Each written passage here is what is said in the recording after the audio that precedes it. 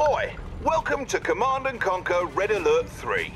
I'm an allied Guardian tank, and these prats and I are here to tell you about how we think you should be doing your job. Sir. Yes, we've temporarily called a truce to make sure you do not send us to our deaths needlessly. To begin with, we will tell you how to move your viewpoint around the battlefield and how to command your units, including the best ones, such as me, the Soviet hammer tank. Just look at this body compared with the teeny little Japanese tank to my left. Shut up! Ow! Please excuse him, sir. Let us begin. God, blimey. Hey! There's a new faction in town, and this is my tutorial, damn it! Scrap, you freeloaders! Get out of here!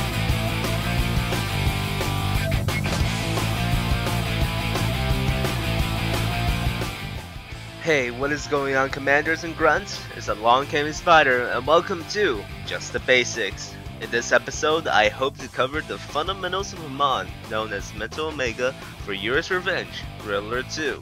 For veterans, I will be making videos for advanced techniques later down the road, but for this episode, I will be talking about types of units, unit counters, and the triangle of death.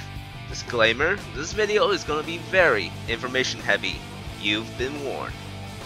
So, what do I mean when I say I'm going to cover units? Units are, just stuff on the field, right? Well, there are 5 characteristics to note about each unit deployed on the field.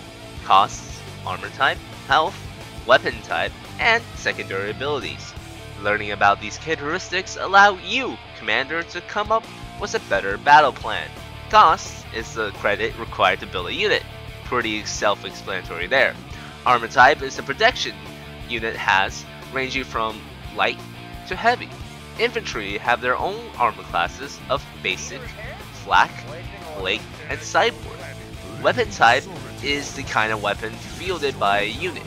And since Mental Omega has a different damage value than vanilla Red Alert 2, weapon type is extremely important. In more than one cases, units can have more than one weapon. For example, the epically awesome Centurion Walker has a main cannon that absolutely disintegrates buildings. But it also comes with an anti-air missile pod that does quite a lot of damage to air targets too. Secondary abilities are often deploy abilities, such as the Guardian GI deploy mode, giving them better fire rate and range.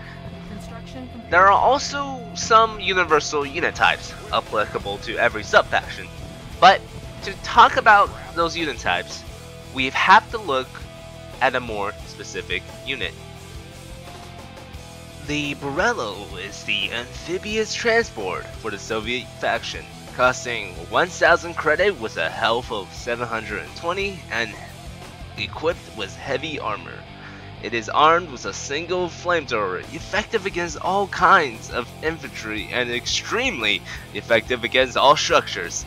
The Borello's secondary ability is being a detector, capable of spotting mines, phone grids, and sneaky invisible units like the Shadow Tank, but it is only usable by the Russian and Confederation sub-factions because China has a better version of the Borello called the Armadillo.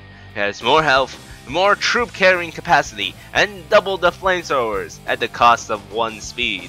Many sub-factions have their own upgraded version of a standard faction unit, with an increased price, of course. As you can see, the Borello is a pretty awesome unit. Its high health and armor makes it the perfect assault unit. The Borello also shares some universal roles like being a transport and being a detector. And every faction has a transport capable of traversing water, such as the Stallion for the Allies, the Driller for the Epsilon, the Jackal for the Foeman, and of course, the Borello for the Soviets. To load infantry, simply select your infantry and click on the transport. To evacuate the infantry inside the transport, simply press D to deploy or hover over the loaded transport and left click. If there's ever an oil derricks offshore, make one of these. Of course, all other factions have their own detectors, 2 detectors to be exact. Some factions even have 3. we have the Robotank and Seal for the Allies, the Borello and Tesla Trooper plus the Sensor Tower for the Soviets, the Doom Rider, Stinger, and Shadow Tank for the Epsilon, and finally, Fowen gets the Clairvoyance, which doubles as a spy unit and spy detector, and the Sonar Array that must be deployed in order to detect stealth.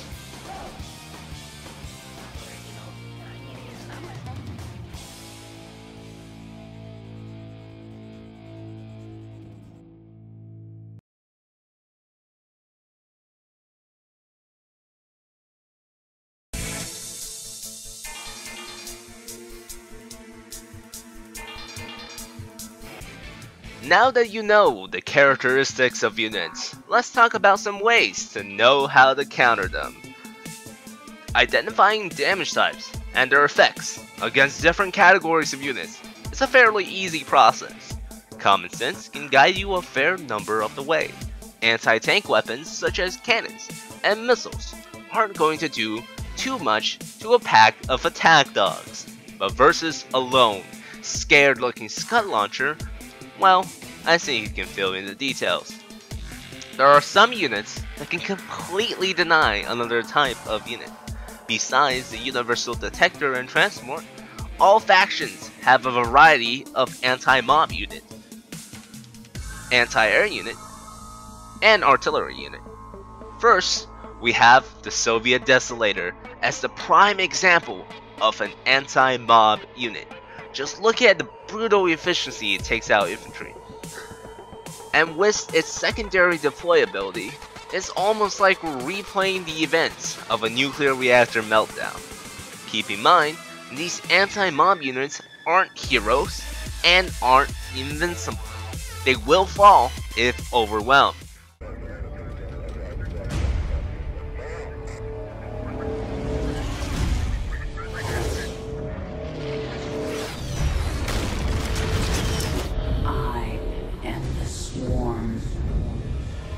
Armies will be shattered. Worlds will burn.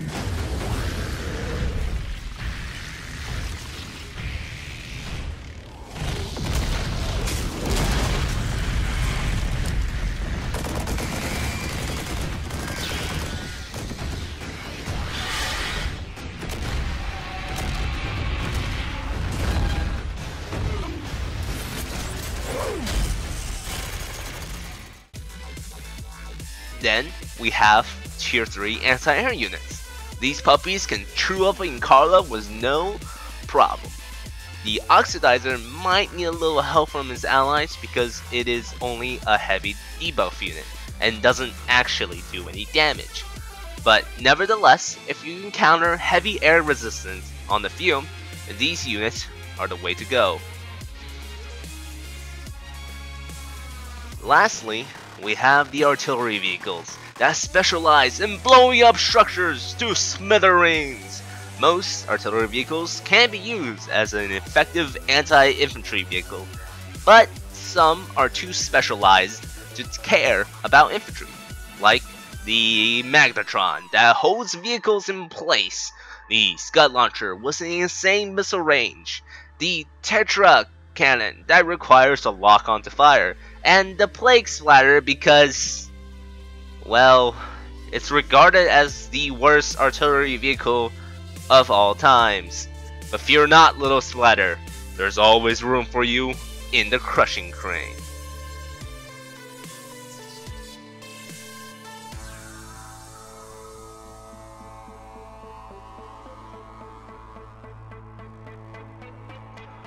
What you don't know will hurt you. Not knowing which units are detectors, which are anti-air, or which require higher tech levels to be built. No one likes being surprised in the middle of the game when something they didn't even knew existed come up to their base and just blow up everything. So be sure to visit the Mental Omega website under the Sub-Factions tab to read up on all the units available. Knowing tech trees are important too, but some of the best content is the background information on the units because they actually are quite interesting. the Borello description especially if you read the last paragraph.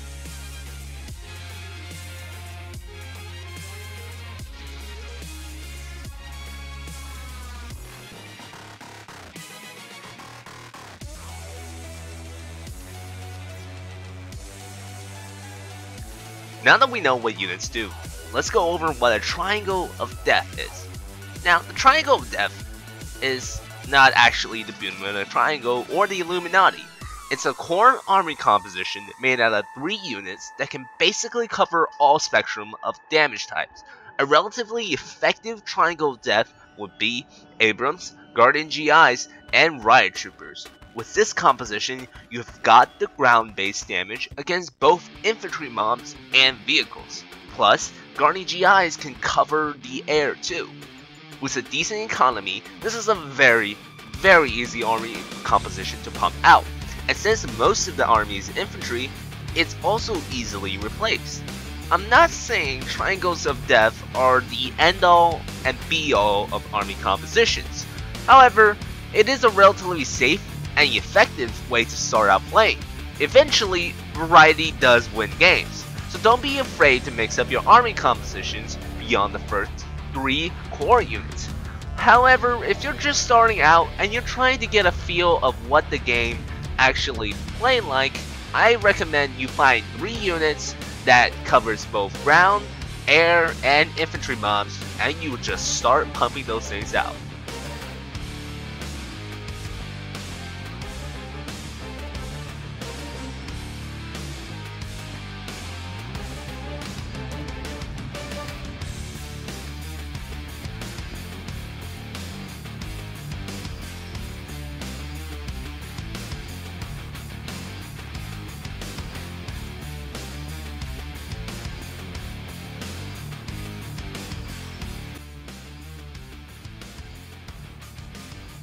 Well, that is it for today's basics, and I want to introduce a little segment at the end of each video. It's just the purest form of me talking, just me. No script, no plan ahead, and I've actually re-recorded this section a couple of times because I didn't like how it turned out, so maybe I was lying a little bit on the no planning thing. But I wanted to say how fun it was making this video. I like making the skits, I like making little dry jokes. I don't know if you laugh, but I did like making it. And I think this is as fun, if not more fun, than all the casts I ever did where I basically screamed my head off. And I also like the music I'm putting into this. Tell me if you hate the music, because that is okay. There's people out there with tastes completely different from mine. But it is part of my learning process to know what you know, and for me to teach you what I know. And that's basically what a tutorial is, isn't it?